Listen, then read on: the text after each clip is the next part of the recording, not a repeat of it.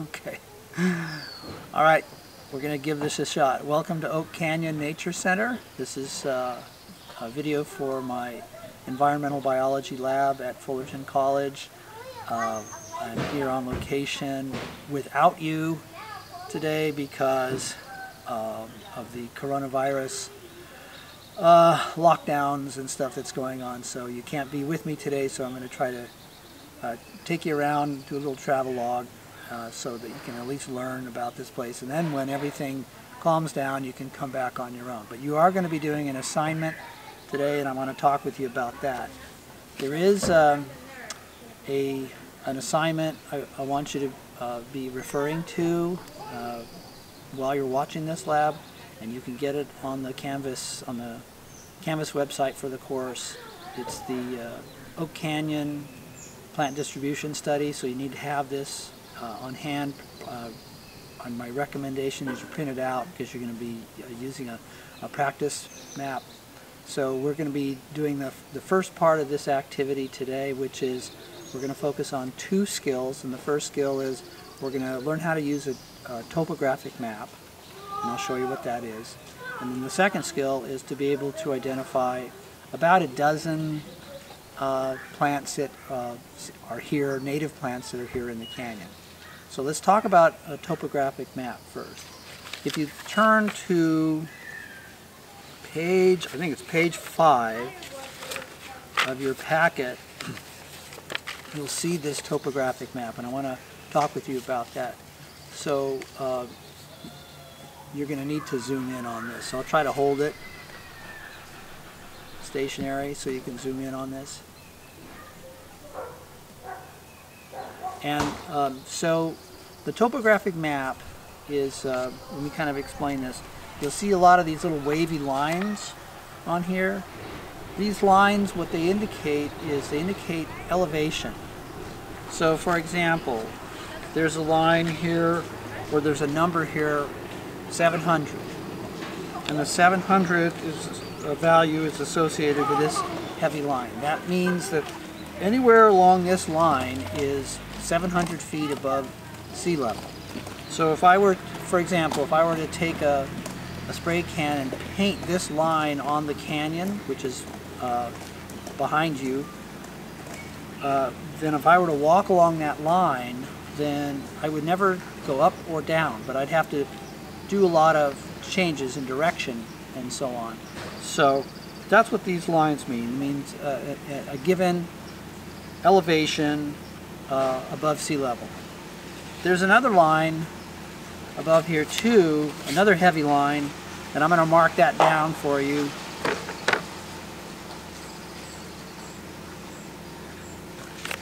And that's 800 feet above sea level. So we have a 700 foot topographic line and an 800 foot topographic line. And so what that means is if I were to go in the canyon and walk from 700 foot to 800 feet, then I'm going to be going up in elevation. Now the thinner lines in between are increments of 20 feet. So for example, if I go from the 700 foot line to the 800 foot line, I'm going to cross over five topo lines, or at least 5 increments of elevation increase. So we go from 700, 720, 740, 760, 780, and 800.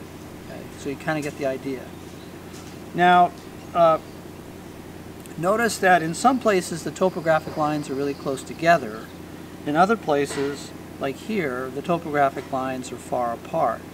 And what that means is that when the topographic lines are close together, there's a faster change in elevation, which means that you have a steeper incline. When the topographic lines are farther apart, then you have a more gradual or slower change in elevation, which means that it's a gradual slope.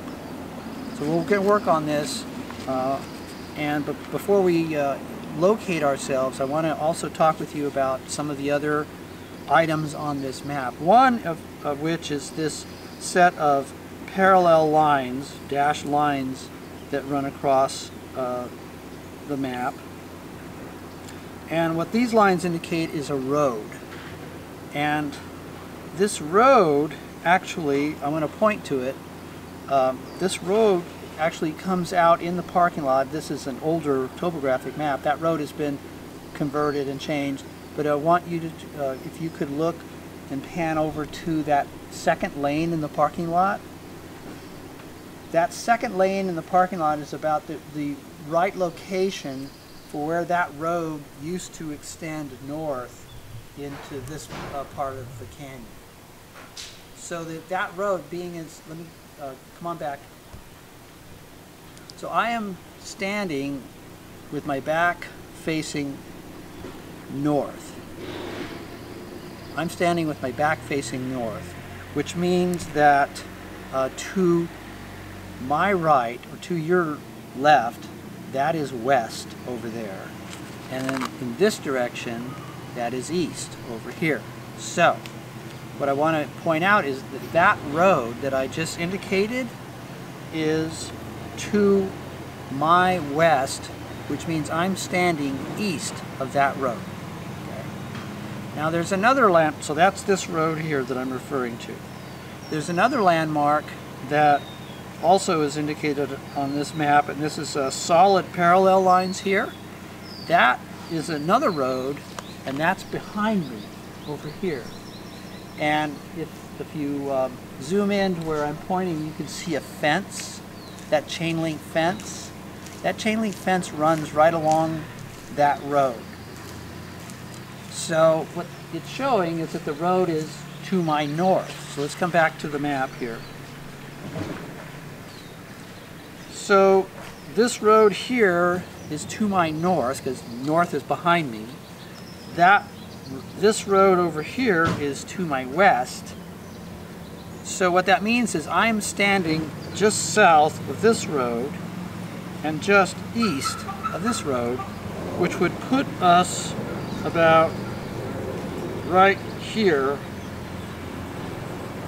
on the map. So you should take your topographic map, your practice topographic map, and go to page 5, that's your practice map, and put a dot at this location which represents the parking lot. Okay? So that's the first point on our topographic map, and then what we're going to be doing is traveling south, which is that way, which is this down on this map. We're going to be traveling south, and we're going to be stopping along the way and locating several other points on this map, and you're going to need to kind of keep track of that on your practice topographic map. Also, while we're walking, I'm going to be pointing out some of the native plants along the way, but this will get us started on the topographic map.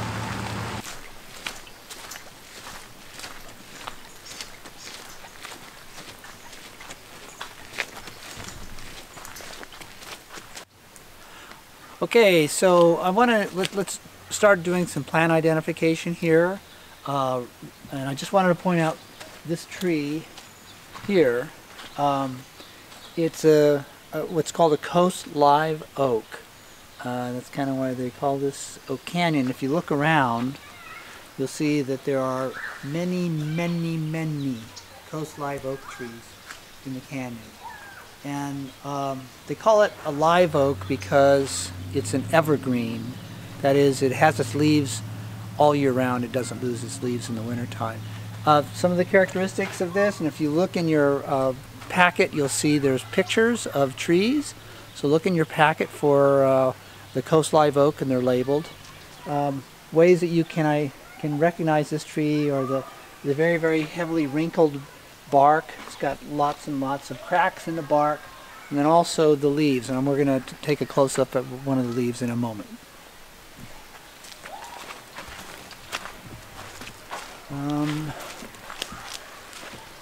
Let's see, you were going to try to get this leaf here? Maybe?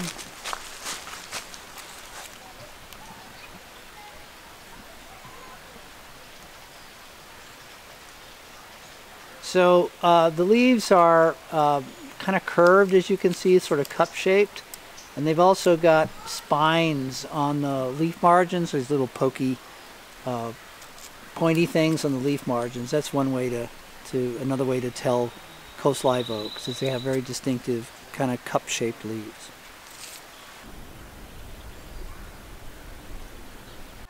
Okay, we're going to do a location on our topographic map.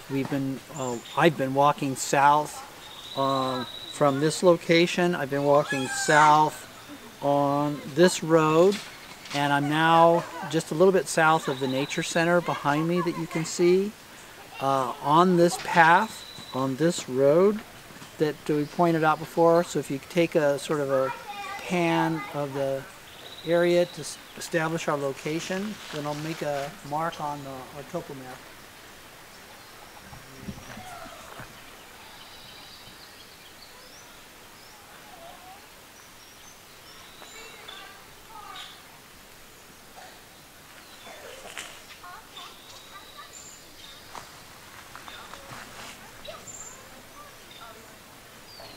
Okay, so we're on to get your topo map. Make this mark.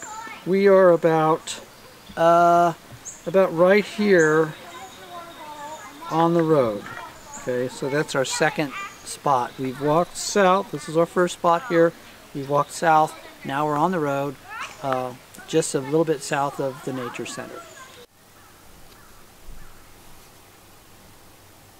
Okay, so we're going to leave from that last spot, and then we're going to walk up this trail, and we're going to be moving due east on this trail and then up on the canyon wall.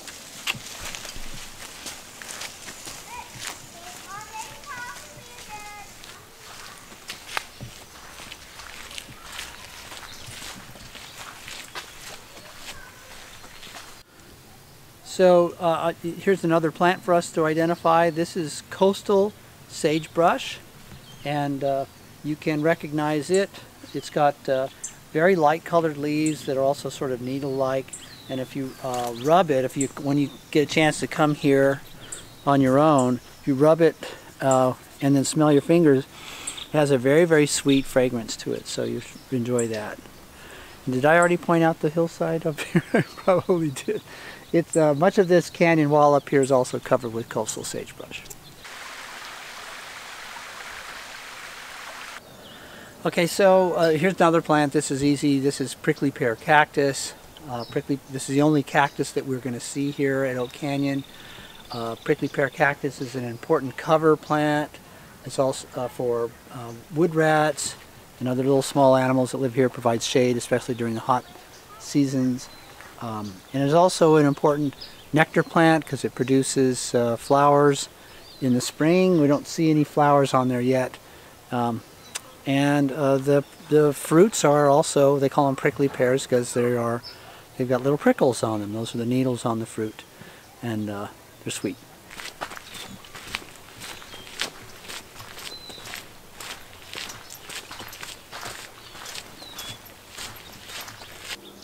Okay, so here's another plant. This is black sage. Black sage. And you can identify this. Right now it doesn't have any flowers yet, but it has kind of smallish leaves, a little bit darker than we saw with the coastal sagebrush. Also very fragrant. Sages are in the mint family, and so mints have a sort of a quality of having flavorful and aromatic smells to them and stuff, and they're often used in cooking. If you rub this one and smell your fingers, it has a very, very strong smell to it. So black sage.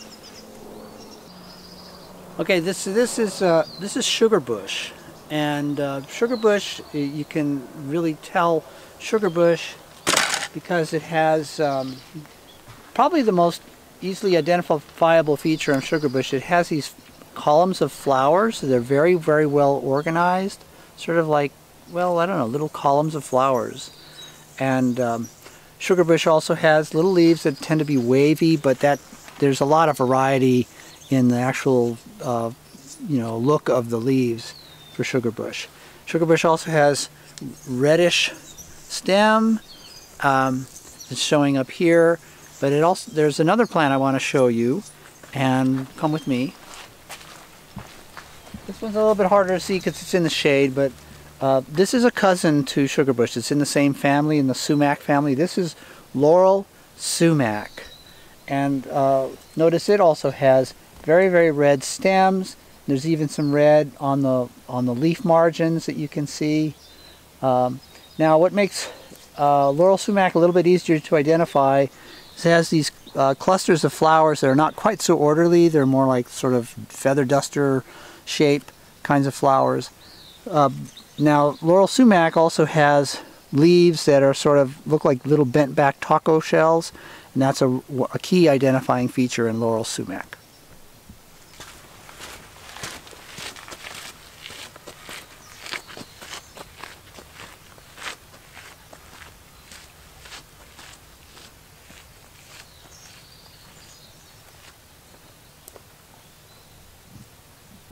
Okay, we're going to do another map location.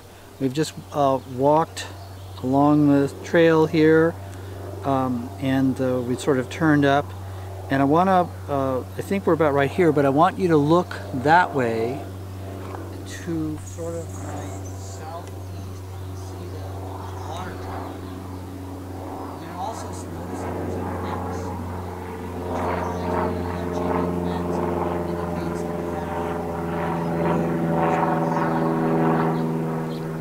So, and if I sort of lay my map out and point toward that tank, it gives me a line on my topo map, sort of like that. So that's this dot on the map is that tank, and these solid parallel lines is that roadway. So we're not far from the roadway, just a little bit along this line from the tank. So our current location is here.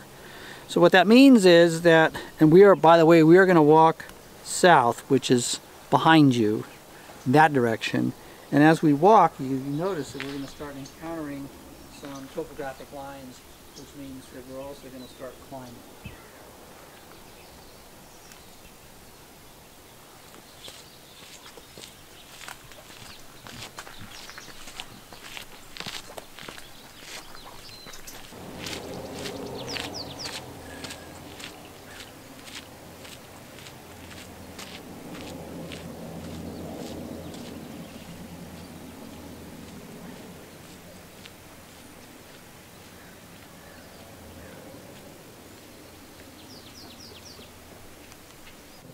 So now I'm standing on the path. We've climbed some. We are on this west-facing slope, and I'm standing in a ravine. And a ravine is when you can see here where the canyon wall sort of folds in, and then it folds out. In this case, the canyon wall is folding in toward the east and then folding out. So that shows up on the topographic map. So we were here, that was our last spot. Since then we have walked south, traveled up slope because we crossed over some topo lines, and so now we are in this ravine here. But we're not on the canyon floor anymore, now we're pretty far up. So we're about right here, up on the canyon wall in this ravine. Alright, so we're going to stay on this trail. We're going to continue southward on this trail.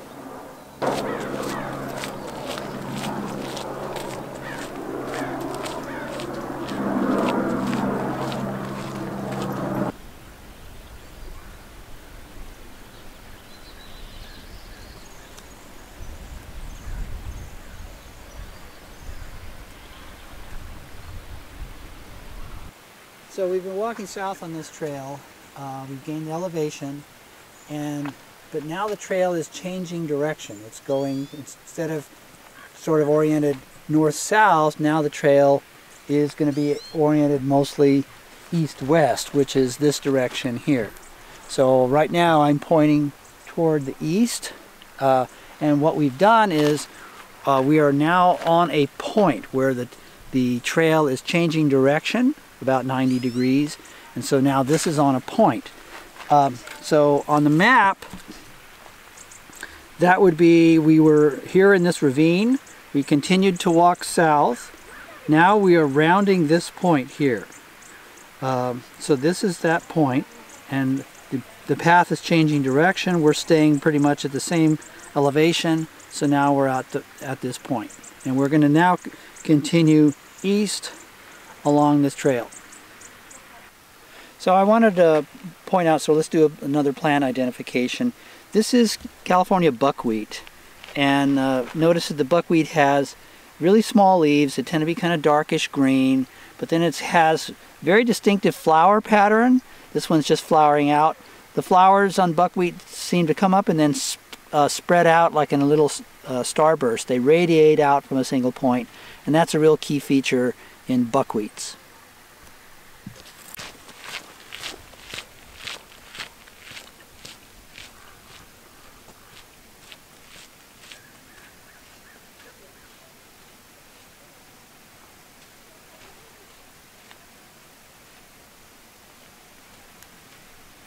So we've been walking east, we've rounded the point, we've been walking east on in this case, the south-facing slope, and we've come to our first ravine.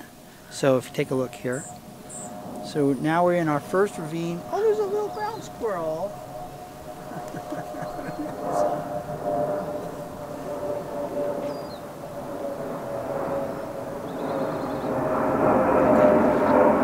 So we were at this point here, and then we continued east, and now we are in the first ravine beyond that point. So we're about right here right now.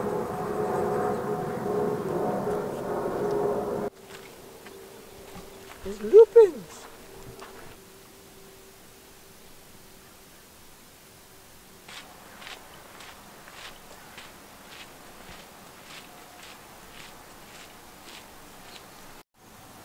So we've been continuing to walk east on this trail up on the south-facing slope, and now we've arrived at another ravine, but this is more of a flattened out ravine. So our previous spot was here in this ravine. Now we've been walking, and this ravine that we're in right now, if you take a look, is easily recognizable because it's got these sort of holes in the canyon. I don't think I would quite call them caves. You can if you want. They're very shallow, sort of, I don't know what you would call them, the little holes in the canyon wall. And so that's a helpful identifier, especially when you're down on the canyon floor. You want to figure out where you are on the canyon floor. These are a good reference point. So these caves are about right here.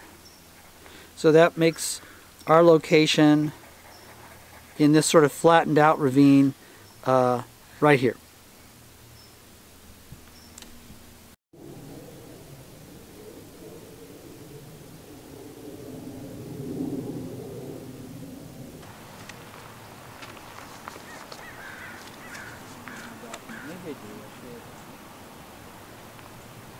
So here's a pretty sunflower plant that is in bloom right now following the winter rains. So this plant is called California Encelia, or sometimes it's called coastal brittlebush.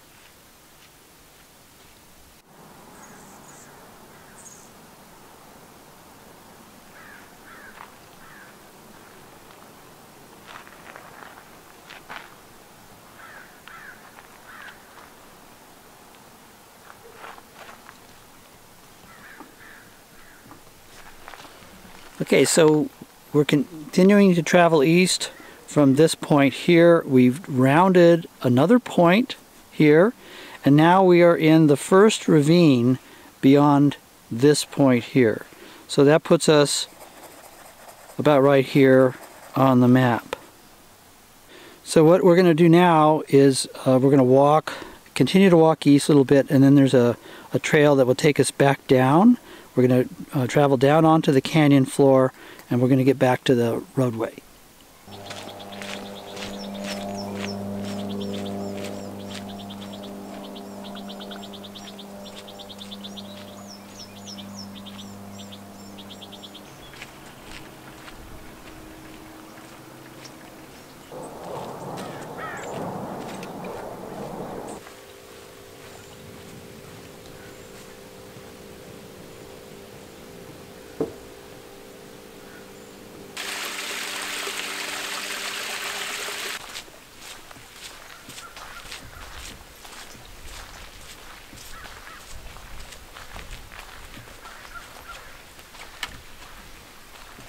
Okay, we came down from this location, we walked east and then dropped down crossed over a little bridge, and now we're back on the road.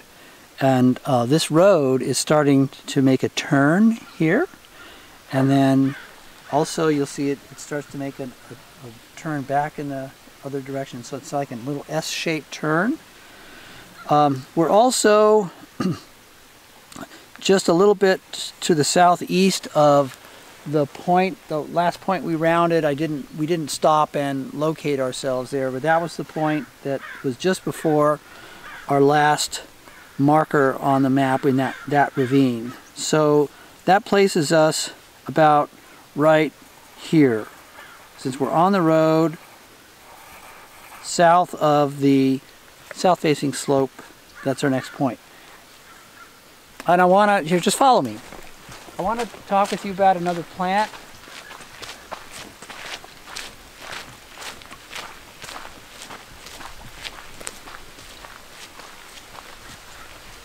So you can see this pretty plant with red berries, and it has a very interesting story. And it has to do with Christmas, actually. So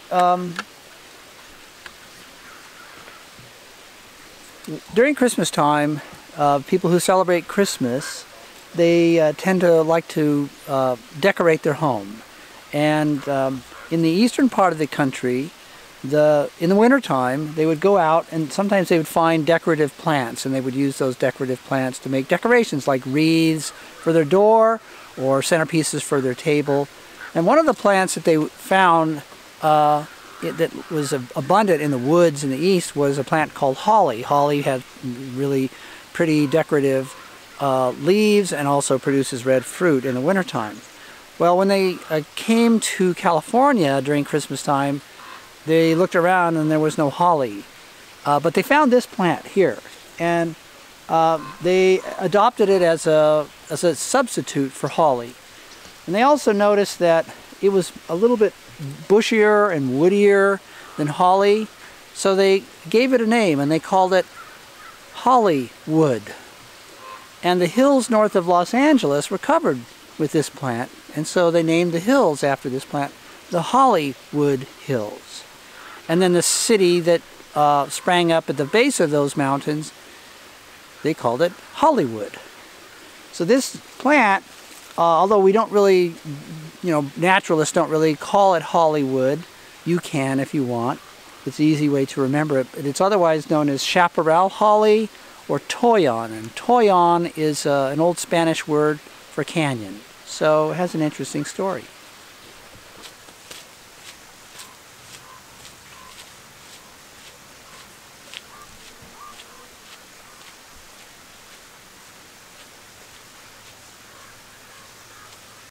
So I want to point out another plant here, and I'm being very careful. I'm using a stick because I do not want to touch it. And that plant is right here. This is poison oak, and you can recognize poison oak because it has leaves that come out in groups of 3. So the story goes, a little saying goes, leaves of 3, let it be. And the reason for that is poison oak produces a resin that is very much an irritant, and so if you're exposed to it, you may have some sensitivity to it, and it produces a rash, a scratchy rash, and some an itchy rash. and sometimes some blisters too. So it can be annoying, and they can last for a couple of weeks. But otherwise, they're not really dangerous unless you're a firefighter and you're fighting a fire where poison oak is on fire. Then you could breathe it in, and then it could irritate your lungs. So that's a problem. So do not touch.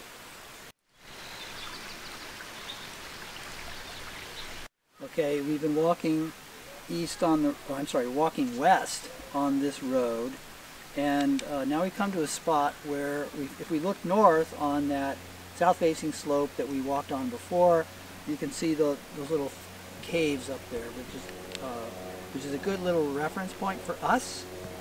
So using those, because we did mark our location just below those when we were on the trail, but now we're on the road.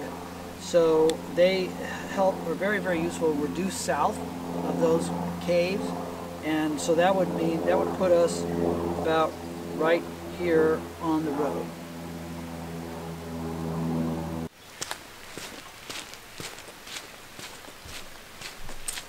Okay, another location. We've been walking west on this road, and we have reached a location where if I look behind me to the north, I can see the point that we rounded when we were up on that path up on the canyon wall there. If you look behind me, you can kind of pointing to it. It's kind of hard to see. There's a sycamore tree that's sort of blocking the view, but that's the point there. You can see where the canyon wall basically disappears toward the west, and that means that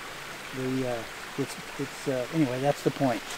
So we're basically due south of that point, so I'm going to put us about right here on the road. So we're going to continue east to this intersection. We've got basically 2 more points that we're going to travel to, and a couple more plants that we're going to do, and then we'll be done. So we're almost done.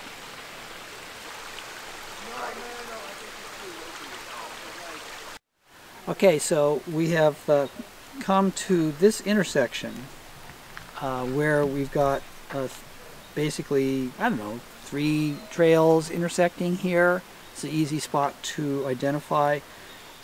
So that would put us right here on the trail. So we have just a short distance to go to finish this loop.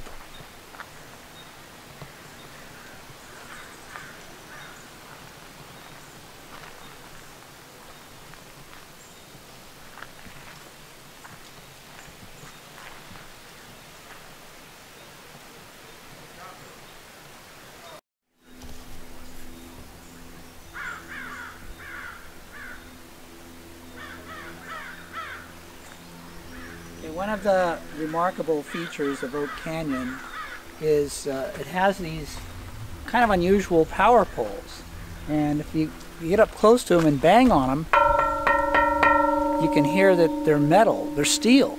And the reason that they're steel is because the previous poles used to be made out of soft pine, probably lodgepole pine. And there are woodpeckers that live in the canyon called acorn woodpeckers. And what they do is when the oak trees here in Oak Canyon, when they produce seeds, which are acorns, they produce them all at once. And so there's a superabundance of acorns. There's too many to eat at any one time. So what the acorn woodpeckers do, the pattern that they do, is that they collect acorns and they go up to one of these trees and they find a hole. Well, actually, first they drill a hole with their beak into the of a tree. It was an oak tree, and then the power poles came in, the original power poles, and they were soft pine. So the acorn woodpeckers shifted their preference from oak trees to soft pine, and they started drilling holes like crazy in all these power poles. Well, after a while, there were so many holes in the power poles were weakened, and they lost their structural strength. So the operators then had to replace the soft pine power poles with these steel power poles. And it's kind of funny, it took a while for the acorn woodpeckers to figure this out, because I would observe acorn woodpeckers traveling to the top of the pole where there are little holes there. You might see some bees, and they would just keep dropping acorns in that hole, and it would never fill up. You could hear the acorn traveling down to the bottom of the pole. So that's why we have steel poles at Oak Canyon. So here's, I think, one of the last plants we're going to be doing. There aren't very many of these, so this is kind of rare here at Oak Canyon. This is a white alder, this tree here, and you can see it is a tree that goes straight up and generally has a single trunk. Sometimes they have split trunks. They have a very, very smooth, thin, silvery bark, which is a good indicator of white alder. So that's another one of your trees. I think we have just a few more plants left.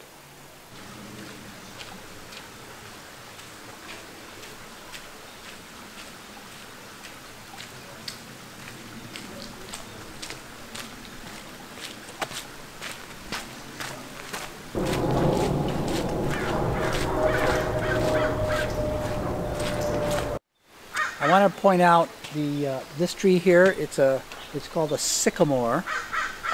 Probably you're familiar with them. One of the easy ways to recognize them is they have this very thin, light-colored but very flaky bark. The bark seems to flake off. It also has, and these are brand new leaves that are coming out.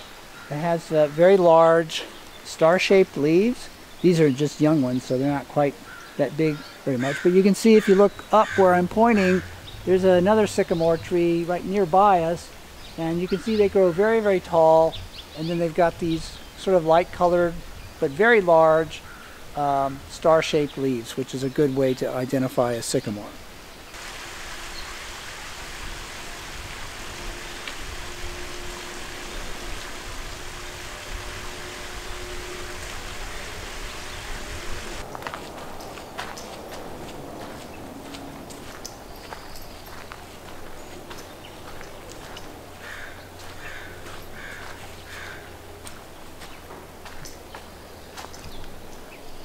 So we're done.